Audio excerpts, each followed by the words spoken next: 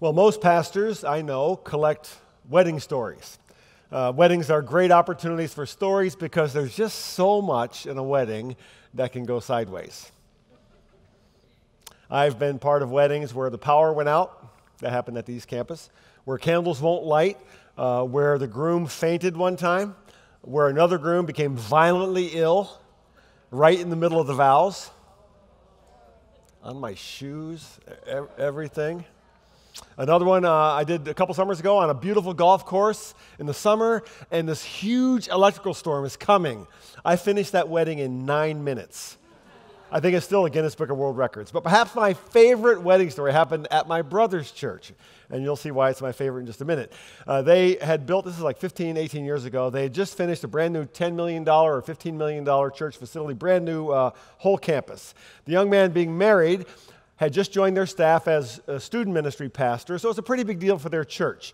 And it's a very long story, but the family of the bride asked if there could be dancing at the reception, because the father of the bride had always dreamed of having the first dance with his daughter when she became a bride. He'd even spent years handcrafting, I'm not making this up, handcrafting a parquet dance floor that he wanted to put down in their reception room, their kind of a little ballroom or fellowship hall they have in their church. So they were asking, can we have a dance? And the church leadership was kind of split. This was the very first wedding in the new facility. They'd never allowed dancing in a church wedding before, so they had a conversation about it. Some thought it was inappropriate, some thought it would be fine, so they finally settled on a compromise. The compromise was that dancing would be allowed at this wedding, but it would be ballroom-style dancing. Day of the wedding came, ceremony was beautiful, very worshipful. My wife and I went, several other people went from church because the guy was from around here. And my brother's really good at weddings. He's just gifted at doing weddings. Beautiful wedding. Reception starts, and the first dance is announced, and all the guests ooh and ah at the beauty of the moment. The father and the bride waltz around this handcrafted dance floor, just very touching and sweet. That dance ended, and then the DJ, responsible for the music, says something like, okay, now everyone, on your feet and join the party. And the music changed. And the next song that played was a disco tune from the 70s from Casey and the Sunshine Band, Shake, Shake, Shake, Shake Your Booty. I'm not making this up. Now, some of you just had a bad 70s flashback. I had at least 2 different staff people ask me, do you really want the picture of Travolta in your sermon? I said, yes, put it up there. People jumped up, and the whole dance floor was just jammed full of young people dancing to Shake Your Booty. I looked at my brother across the table, and it looked like his face was going to fall off. I thought it was awesome because it was at his church, not my church. They toned the music down eventually, but that reception turned out to be one of the most fun, joy-filled receptions that I've ever been to. We're in a year-long preaching theme called The Story of Jesus. We're currently in a series called Preparation, the Early Years. And so far, we've looked at the story when Jesus was 12 years old and was left behind at the temple to be in his father's house. We saw Jesus' baptism in the Jordan River by John the Baptist, when the father says, this is my beloved son. We saw the story of Jesus being led out into the wilderness and tempted by Satan himself. And today we find Jesus at a wedding ceremony of all things. Now, again, tonight I'm going to read through the story once straight through so you hear the drama of the whole story, and then we'll go through it more slowly. So we're in John's Gospel, chapter 2, verses 1 through 11. So let me read the story for you. John writes, on the 3rd day, there was a wedding at Cana in Galilee, and the mother of Jesus was there. Excuse me. Jesus also was invited to the wedding with his disciples. When the wine ran out, the mother of Jesus said to him, they have no more wine. And Jesus said to her, woman, what does this have to do with me? My hour has not yet come. His mother said to the servants, do whatever he tells you. Now there were 6 stone water jars there for Jewish rites of purification, each holding 20 or 30 gallons. Jesus said to the servants, fill the jars with water. And they filled them up to the brim. And he said to them, now draw some out and take it to the master of the feast. So they took it. When the master of the feast tasted the water now become wine and did not know where it came from, though the servants who had drawn the water knew, the master of the feast called the bridegroom and said to him, everyone serves the good wine first, and when people have drunk freely, then the poor wine. But you have kept the good wine until now. This, the first of his signs, Jesus did at Cana in Galilee and manifested his glory, and his disciples believed in him. Now, this is a beautiful story. Excuse me. Even people who know very little about the Bible have heard something about water into wine. They'll use that phrase, water into wine. And by the way, if you're in the book club, you'll be reading this exact story later this coming week. I think it's on Wednesday if you're following right along. So let's dig in now. John says, on the third day, there was a wedding at Cana in Galilee, and the mother of Jesus was there. John begins the story with the phrase, on the third day. Now, Jesus is in Cana of Galilee. I'm going to put a map up here. We just simply want you to see if you can. All the way to the north, the top of that map is a small body of water. That's the Sea of Galilee. Cana and Nazareth, Jesus' hometown, are right up in that region. All the way to the south is the Dead Sea, and close to that area is Jerusalem, and that would be the Jordan River. So when he says on the third day, he's saying that it took about 2 days of walking to get from the lower part of this map, the lower part of Israel, all the way up back to Nazareth where he was from. And so Jesus had been down being baptized. There he called a few of the disciples. Jeff will talk about that next week. And then they walked back to the area of Nazareth, and this wedding was in Cana. So on the third day, he's arrived back in that region. That helps gives you a context. But there's also something else going on here.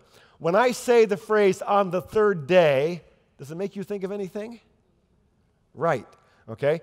Jesus rose again on the third day. See, John is writing his gospel 30 to 40 years after all these events. He's writing them down before he dies.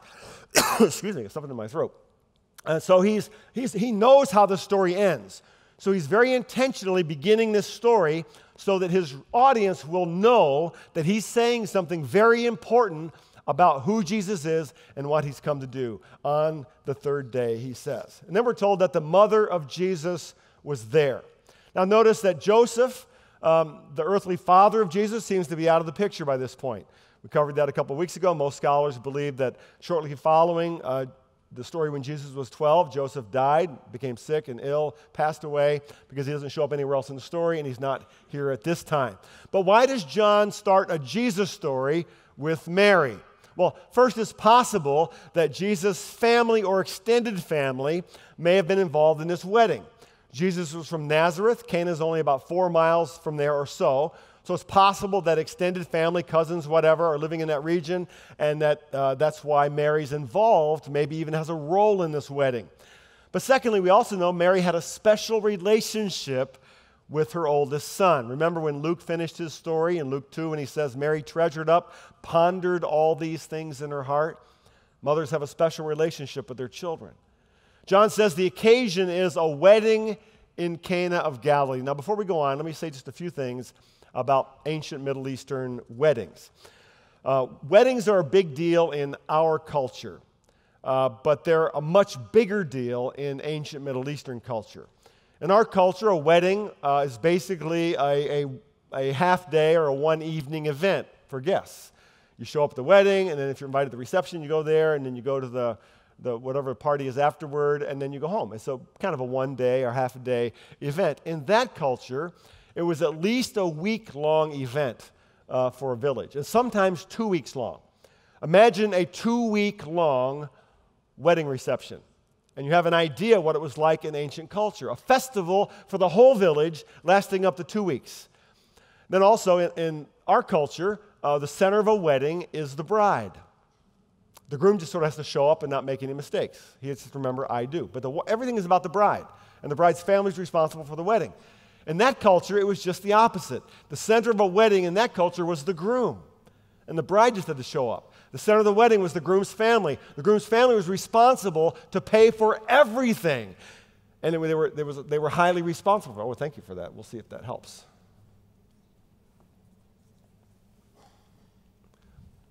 So the groom's family is responsible.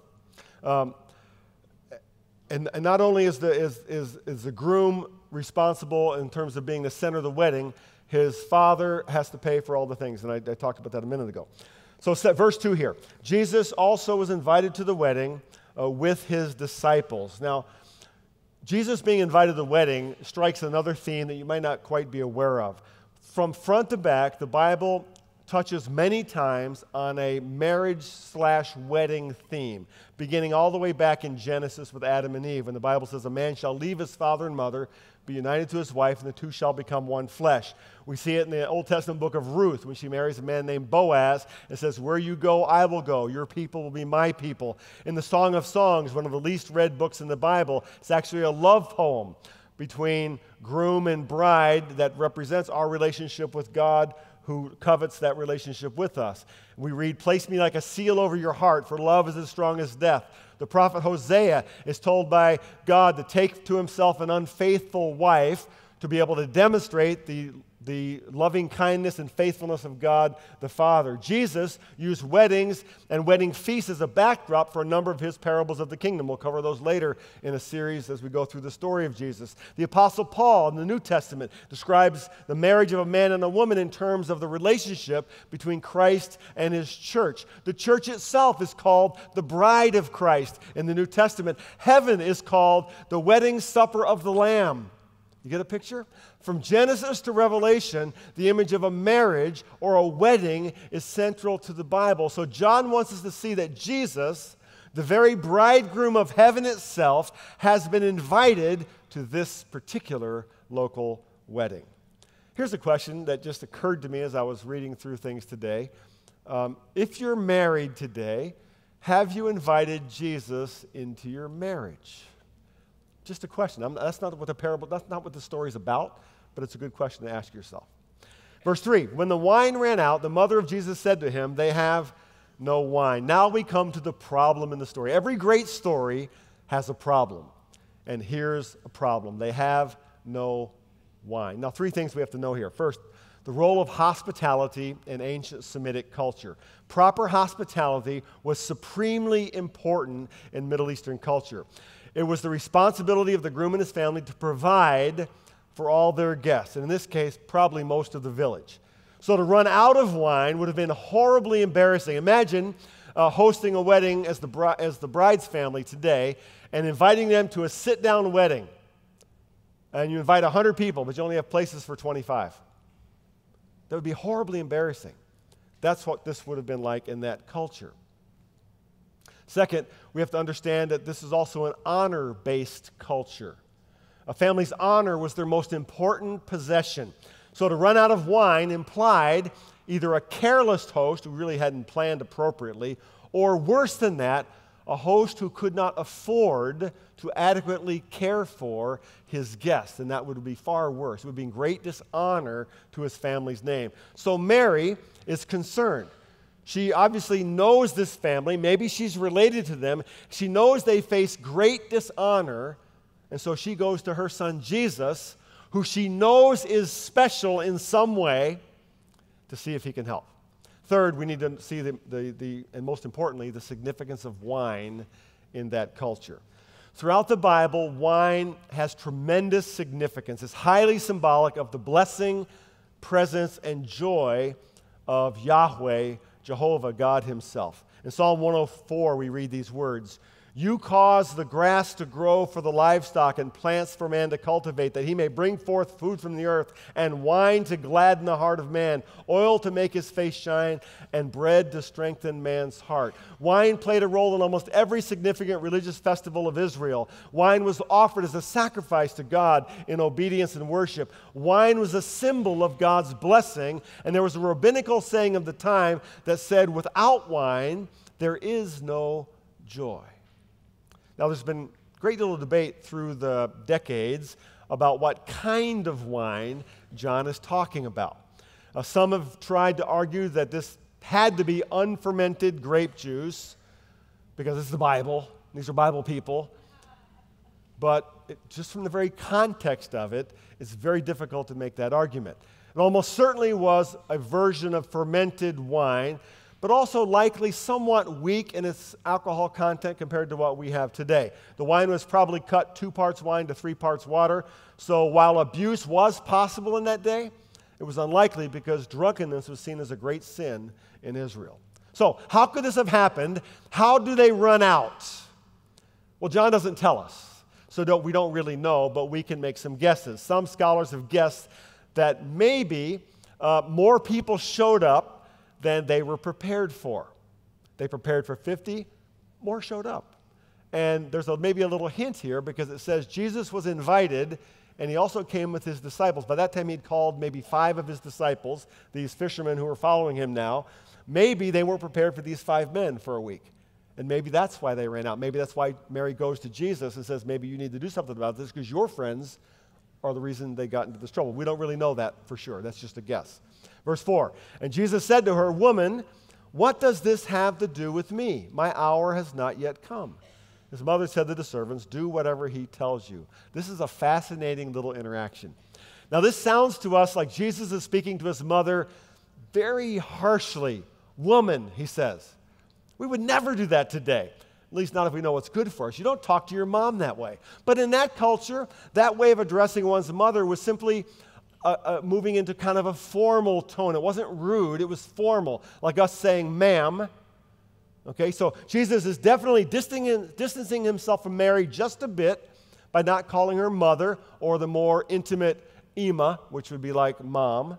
Okay, then he says, so he's distancing himself, treating her formally. Then he says, what does this have to do with me? My hour is not yet come. Now, a couple things are going on here. First, Jesus is telling his mother that his primary role is not to make sure wedding feasts go right. He's come for a much, much bigger purpose than that.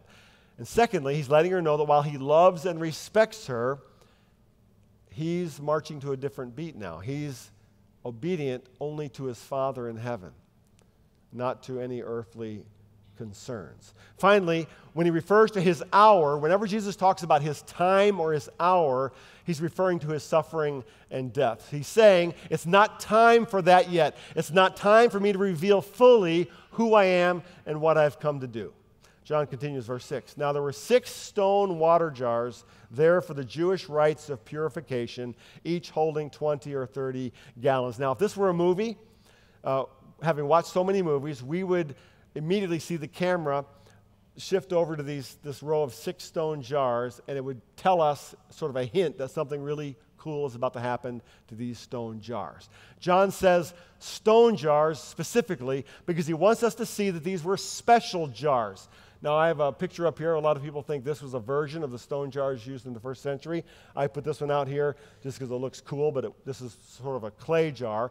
Most of the clay pots they used then were not appropriate for this kind of washing because only stone jars were used for purification because the stone kept the water more pure and cleaner.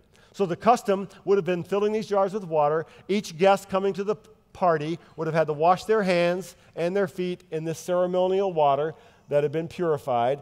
Then all the utensils, all the plates would have been specially washed in the water so they were acceptable before God. It was a religious and cultural requirement. Each jar, we're told, holds 20 to 30 gallons of water. Verse 7, Jesus said to the servants, fill the jars with water, and they filled them to the brim. Now notice who's Jesus talking to here. He doesn't go to the groom. He doesn't go to the father of the groom. He doesn't go to the master of the ceremony, sort of the maitre d', to let them know he's about to save them from great cultural embarrassment. He doesn't. He just gives instructions to the servants, the lowliest people on the totem pole at this party. He tells them to fill the jars with water. Again, nothing special. Not go to that special spring with the really clean cold water and put it in the water. Not go down to 7-Eleven, buy some Aqua Pura in the bottles and put it in there. No, just get water and fill them up. Don't care where it comes from. From the garden hose. Just fill them up with water. Okay? Remember, these are ceremonial stone jars. These are holy, religious, special purpose jars. And then John adds the detail. They filled them to the brim. Now, most scholars think this is now a total of about 120 to 180 gallons of water in the jars. Verse 8, then he said to them, now draw some out and take it to the master of the feast. Now, put yourselves in the servant shoes just for a moment. Say, what? You want us to do what? To take which water? The stuff that we just put in these stone jars, the ceremonial jars, the ordinary water we put in the ceremonial jars. You want us to take that to the master of the feast, the guy who hired us, the guy who can fire us? What are you trying to do to us here? Makes no sense whatsoever, but John says they do it. Had to sound crazy. Here's what I noticed. Jesus doesn't make a big deal about what he's about to do. He doesn't lift his hands to heaven and cry out to God, his Father, for a miracle. He doesn't even pray that we know of. John doesn't tell us he prays at all. He doesn't lay his hands on the jars. He doesn't even touch the jars. He doesn't taste the wine later to make sure he got it right. He just speaks, and it happens. He gives a command, and he does what only he can do. Remember, the miracles we see in the Bible, especially the New Testament, when Jesus does a miracle, the miracle is never the point. It always points us to something else. And here's the real miracle that's happening. Jesus is transforming, completely upending their idea of religion and even of God himself. Imagine the servants looking at each other. You do it. No way, dude, I'm not going there. You do it. You take the water to that guy. I'm not doing it. Remember, Mary had told them, do whatever he says. Turns out they did. Here's another question for you. Has Jesus ever asked you to do something that on first glance sounded crazy? And if he ever asked you to do something that does sound crazy, what would be your response? So they took it, John says. Verse 9, when the master of the feast tasted the water now become wine and did not know where it came from, though the servants who had drawn the water knew, the master of the feast called the bridegroom, so he misplaces the credit, and said to him, everyone serves the good wine first, and when people have drunk freely, then the poor wine, the cheap stuff. But you have kept the good wine until now. Now, notice again, who sees the miracle first? Who recognizes Jesus first? It's the servants, the lowliest people in the story, the servants, the help. Next, notice both the amount and the quality of wine. This is what John wants us to see. By any measure, in that day, this is an outrageous amount of wine. I got curious, so I did the math. It says, assuming 180 gallons. I wondered how much wine's in a typical bottle of wine today. And the story I looked at said 25 ounces. So I divided it out. Turns out to be 921 bottles of wine. And then I wondered about quality. What's the most expensive wine in the world? There's a wine in the Burgundy region of France that sells for $15,000 a bottle. I don't know anything about wine. That's pretty expensive, though. 921 bottles at $15,000. That's close to $15 million of wine Jesus drops on this little party just because he can. Okay? An outrageous amount of wine. Now, the impact of the miracle depends on the fact that it was the best wine.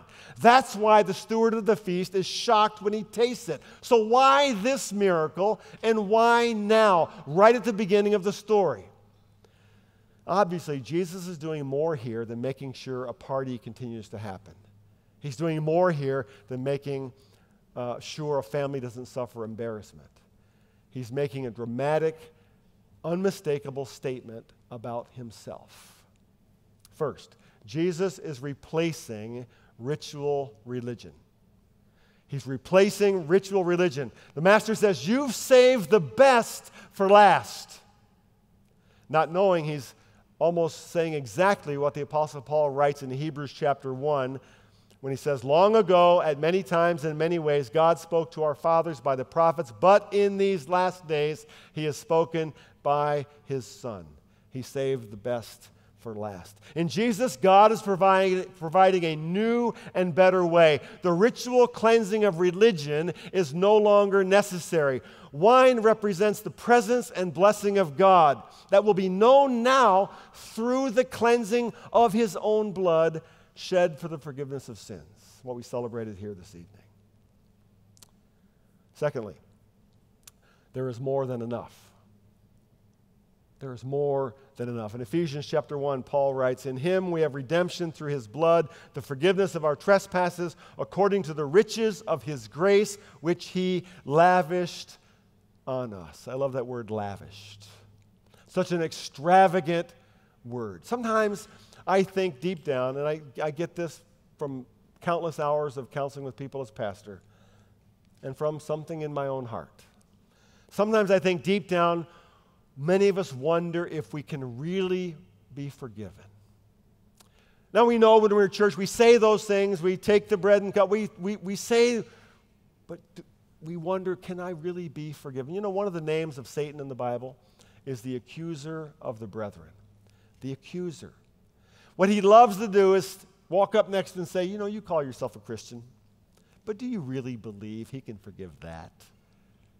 Do you know this memory you have? Do you really believe he can forgive? You remember, I remember, we know. Jesus knows that.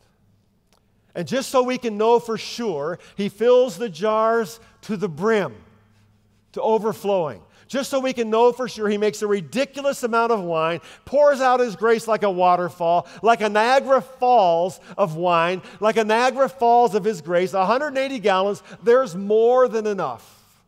More than enough for you. Thirdly, he's saying Messiah is here. The Savior is now here. Throughout the Old Testament, wine was always associated with the coming of Messiah. In Amos chapter 9, which I'm sure you have not read in recent months, Amos 9, we read, "Behold, the days are coming, declares the Lord, when the plowman shall overtake the reaper, and the treader of grapes him who sows the seed. And the mountains shall drip sweet wine, and all the hills shall flow with it. I will restore the fortunes of my people Israel, and they will rebuild the ruined cities and inhabit them. They shall plant vineyards and drink their wine, and they shall make gardens and eat their fruit." That's a messianic prophecy of when the Messiah comes. The whole story is a dramatic and beautiful picture of the gospel itself. John wants us to know right off the bat, right at the beginning of the story, that Jesus, the one who showed up at this wedding, is the long-awaited, promised Messiah, the Savior of his people. In Jesus, there's a new and better way. The wine is his blood poured out for you, for me, and there is more than enough. He wants us to picture, I think, wine pouring from the faucets in our homes. He wants us to picture it coming out of the shower heads of our bathrooms, filling bathtubs and spurting from the sprinklers in our lawn. He wants us to picture the magnificence and generosity of God's grace. A crazy, ridiculous, overflowing abundance of new wine. What he's saying is this: religion has been replaced by relationship. Religion has been replaced by relationship. Religion based on law and rules has been replaced by relationships forged by grace. Religion that produces duty has been replaced by a relationship that produces joy.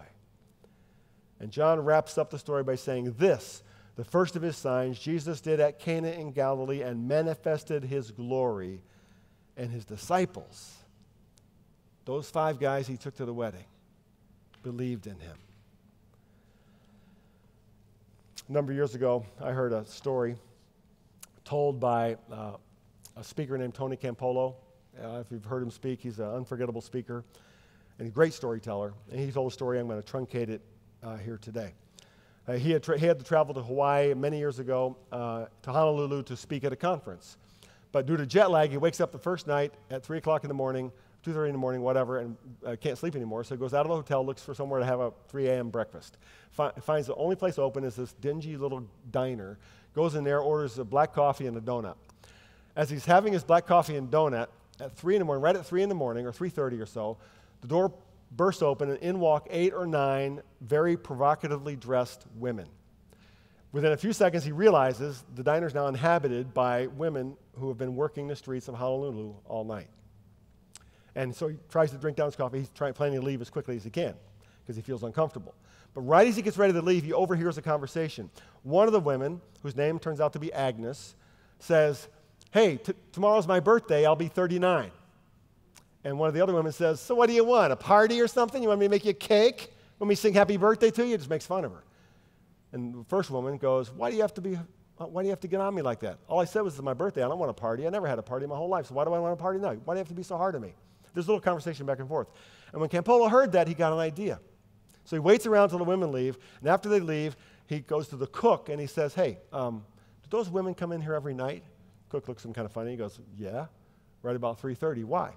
He goes, "Well, because that one that was nearest to me, I think her name is Agnes, she said she has a birthday tomorrow, and I got an idea. What do you say we throw a party for her?" The guy looks at him really strange now and then goes, "Okay, I like it." And he hollers to his wife, "Hey, this guy's got an idea. Let's do a party for Agnes tomorrow night." So they make their plans. The next night, Tony comes back at 2:30 in the morning with balloons, crepe paper. Harry, the cook's made a cake. His wife's decorated it. Happy birthday, Agnes. And they decorate the whole place. Harry's put out the word to the area, and by 3:30 a.m., the place is packed. Right at 3:30, Agnes and her friends walk in, and when they walk in, they all scream out, "Happy birthday, Agnes!" And she almost crumples to the floor. And when they bring out the cake, she begins to weep.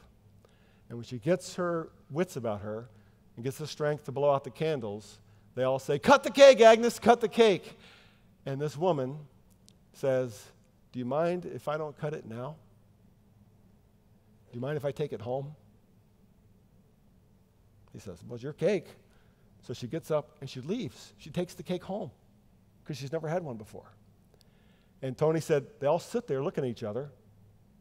She's left. The cake's gone. And nobody knows what to do. So they look at Tony. He goes, "What do you say we pray?" And he prays for Agnes and her life, that God will bring something good into her life. He'll make a change in her life. He prays for her salvation. When he's done, the cook goes, "Hey, you didn't tell me you was a preacher. What kind of church you come from?" And this is what Campolo said. He says, "I come from the kind of church that throws birthday parties for prostitutes at 3:30 in the morning." And here he goes, "No, you don't. Ain't no church like that. Because if there was, I'd go to it," he said. See, I think that's what this story is about, the water into wine story. We don't have to try to clean ourselves up, to make ourselves presentable through the rituals of religion. We just have to invite Jesus to the wedding. We have to invite Jesus into our marriage. We have to invite Jesus into our homes, into our hearts, into this, his church, and he fills our hearts to the brim. He turns the water into wine. That's the beginning of the gospel. Would you bow with me as I close?